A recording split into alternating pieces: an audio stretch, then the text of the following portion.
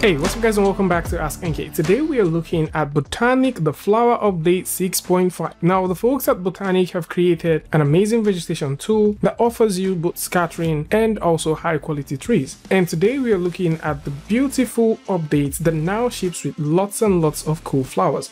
So this current update release ships with 17 assets, 20 scatter presets, and 103 variations. So for those who are thinking about getting that one-stop vegetation tool that they can use to generate high-quality models and at the same time scatter vegetation assets across their models, then this is the one for you. And of course, if you'd like to get this right now, there is a couple of, discounts that is going to be in the description, which you can check out. If you go over to the page, you'll be seeing a 15% discount. For sure, there's also some nice ones you'll find with the link in the description. And if you're thinking about testing this before finalizing to get the full version, there is a free one that you can get as a trial and test it out for yourself. And with that said, let's dive directly into Blender and take a look at how this actually works. So, with Blender simply open right here, all you need to do is go over to Edit, go over to Preference, and install it. And once you install it, it is super simple how this works. So let's go ahead and throw a tiny grid like so. And with that grid, I'm just going to dive in and subdivide. And with that done, tap N on the keyboard and switch over to Polygonic. Now, if you have the full suite of Polygonic installed, you'll notice that we have the Aquatic, we have the BotaniQ, and also the Traffic. So, but today, since we're looking at the BotaniQ update, we will definitely take a look at this one. So with the BotaniQ opened right here, there's a spawn asset section, which if you click, you would be able to find lots of things. So they have a couple of trees that they've actually updated, some of them, and you would also be able to find the flowers. So if you go over to the flower section, you'll be finding lots and lots of flowers right here. So depending on the flower that you want to bring in, you can simply just click and drag that in. Now, the flowers update are pretty nice. And of course, there's even more stuff that you can find. Now, for those who have no idea, minus the flowers, if you go over and take a look at some of the plants, there's a whole lot of plants that are now available with BotaniQ. At the same time, we have the weed, the vine, the tropical ones, the succulent, the sampling, the rocks, the pots, the plants, ivies, grasses, lots of cool grasses that you can work with. And for the trees, we have high quality trees. This has been updated and enhanced to even accommodate for lots of things that you guys have requested over time, and it is beautiful. So if you're looking for the deciduous or you're looking for the coniferous trees, they are all here, and they also work according to season. So there's the autumn, the spring, and also the winter one. So if you're looking for trees that has to deal with seasons that you can easily tweak, then of course you can do that as well. Now with a brand new update to BotaniQ, if you have a tree or probably you just have a vegetation, you can do some nice things. So in this case, I have this object selected. Let's jump over and take a look at what it looks like rendered in cycles, because these things are better off when you're rendering in cycles. And let's take a look at this. I'm just going to move this right about to a point like so. So let's actually move this light to this point. So we'll just have that light right here. So with an object selected right now, you can play with the brightness. So I'm just going to also turn this off so that you guys can see what we have. So you can play with the brightness in the sense that you can simply just go all the way down and you can click on change brightness, and that way you can change the brightness of the leaf. This is definitely wonderful, especially if you're trying to create that dramatic look on your model. You can also choose to randomize this and just simply play with the values with a minimum and a maximum value. So in this case, you can just go back and forth and get some nice stuff. And if you're thinking about changing the hue and saturation, that is also available. So at this point, if we just simply grab all this and change the brightness to be, 100%, and we go over to the hue and saturation section, we can change the hue and change that. So this way you start getting some interesting patterns across your vegetation.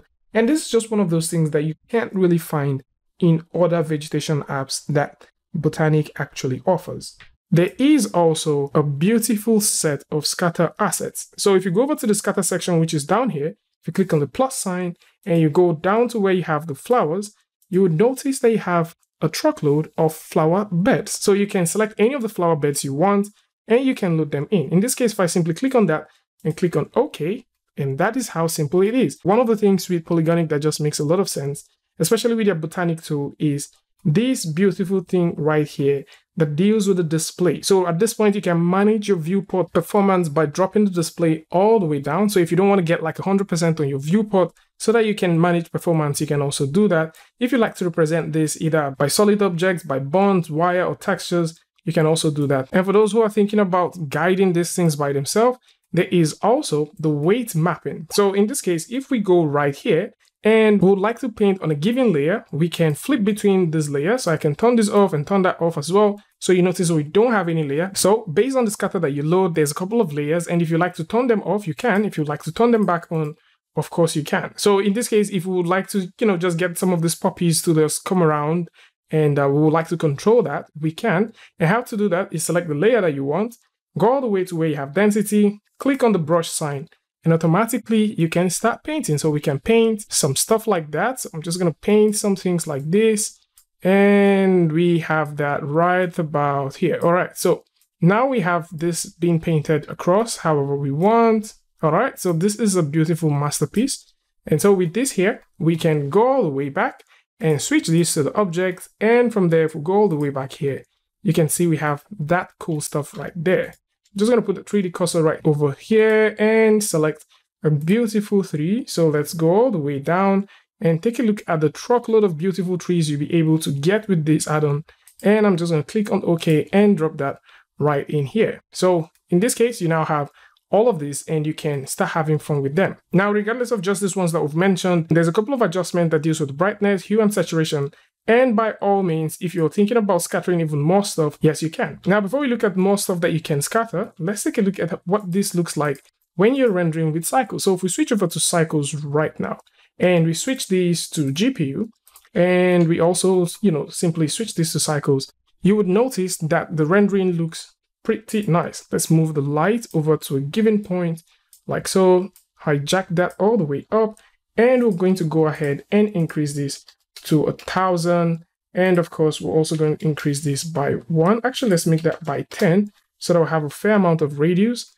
And you can start noticing that we have some beautiful stuff going on right here. And with BotaniQ, it's just super easy to click and assign stuff and also control these things however you want. And if you're looking for more stuff, if you go over to the flower section, you can select as much as you want. There's also some forest floors, which you can also pick and work with. So, if you like to get some mushrooms, you can click and load up some of the mushrooms. So I'm just going to click and load that up. And let's turn these ones off so that we can take a look at the mushrooms. All right. So you can throw in the mushrooms if you want, control them however you want. If you're also thinking about loading in some more stuff like some grasses, some rocks, you can also go ahead and throw in some rocks right here. I can just click on OK, get some of these rocks in. If you would like to paint some of the rocks, edit some parts, this is also something that is super easy to be done with this add-on. So the folks at Polygonic have done amazingly well to create the BotaniQ 6.5, and this comes with a lot of cool features, especially for those who are into vegetations and you're thinking about ways to style your next garden scenes or maybe your next landscape. This is definitely going to come in extremely handy with a truckload of high quality models that you can use for production. And of course, if you like to get this for 15% off, or maybe you're thinking about getting some, beautiful percentages off, or you like to try this for now before purchasing it, links to this is going to be in the description, so do well to check it out. Tell me what you guys think about this one in the comment section. And of course, if you like this video or you learned something from this, you can go ahead and give a like, and don't forget to share with a friend. And until I see you guys in the next one, peace.